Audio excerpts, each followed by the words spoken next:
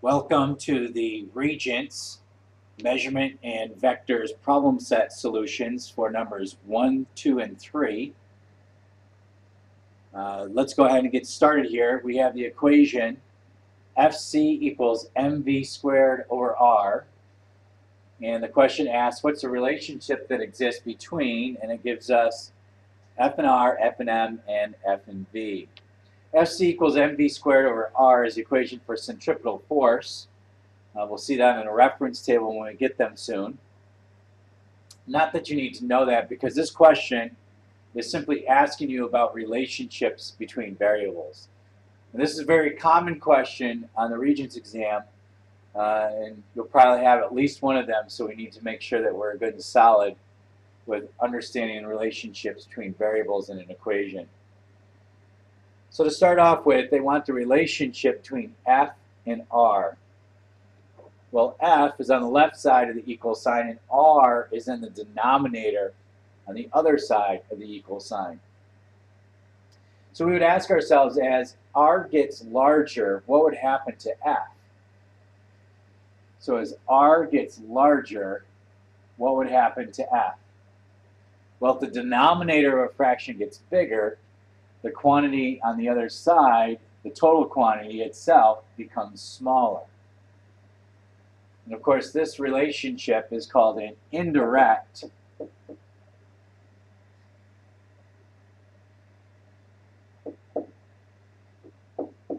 or inverse relationship. The graph that goes with this,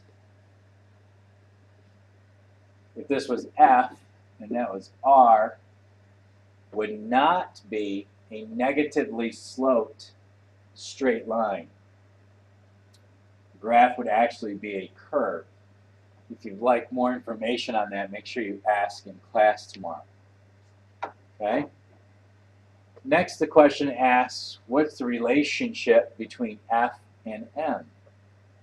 So again, we ask ourselves, if M increases, what does that do to the overall quantity and therefore happen to F?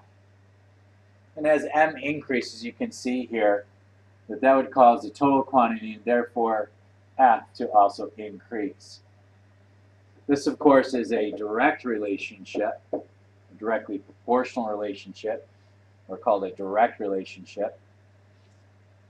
And our graph for that, for F and M, would be a straight linear fit to the data. Lastly, the question C wants to know the relationship between F and V. Okay, let's get rid of those relationships first. This one's a little trickier because as V increases, not only does V increase, but we have to square it as well. So that means that F is also going to increase, but it's going to increase by the square of V. So we would say that that is a directly squared relationship. And so if we were to plot F versus V, this would be the shape of the graph that we would get for that. And you should recognize that as a quadratic and therefore a parabola. Okay? All right, more to come on those relationships among variables. In question 2, we have 3 students that use a meter stick to measure the width of a lab table. The smallest units on the meter stick are centimeters. One records a measurement of 84 centimeters, another 83.8 centimeters, and the third 83.78 centimeters. Explain which answer is recorded correctly. Well, when making a significant measurement, and that's what this question is addressing, you're allowed to go to the smallest unit on the measuring device plus one guess. So the smallest unit on this measuring device is in centimeters. That means you're allowed to express your answer to what you think, to what the nearest centimeter is, and then one guess beyond that. So which one of these measurements shows that? Well, 84 centimeters simply states that you're confident that there's 80 centimeters and confident that there's 4, but doesn't show any guess. The third measurement says that we're confident that there's 80 centimeters, confident that we're 3 centimeters, that we're confident of 0.7 centimeters, and that we're guessing 0.08 of a centimeter. That's not possible when your centimeters are the smallest unit on your scale. You would not be able to guess in the hundredths place. The second measurement, the 83.8 centimeters, says that we're confident that there's 80 centimeters, confident that there's 3 centimeters, and that we're guessing between 3 and 4 centimeters of 0.8. This represents the correct measurement. Lastly, number 3, two students measure the speed of light. One obtains 3.001 plus or minus 0.001 times 10 to the 8th meters per second.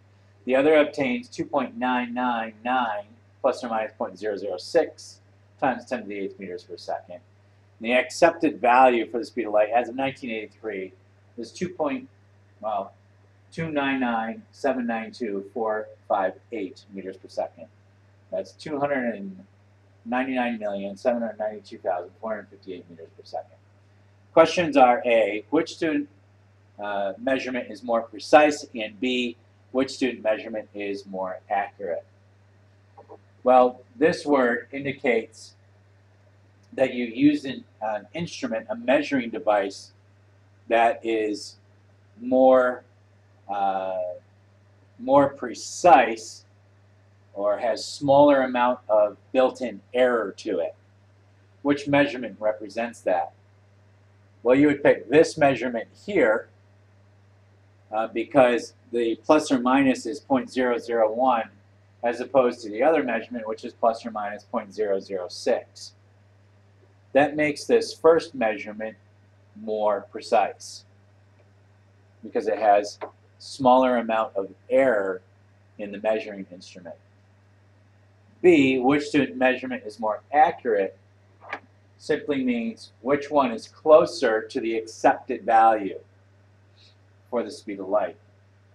And we can see that this measurement right here, compared to the accepted value, is closer than our 3.001 measurement. Therefore, the 2.999 times 10 to the 8th meters per second measurement is more accurate.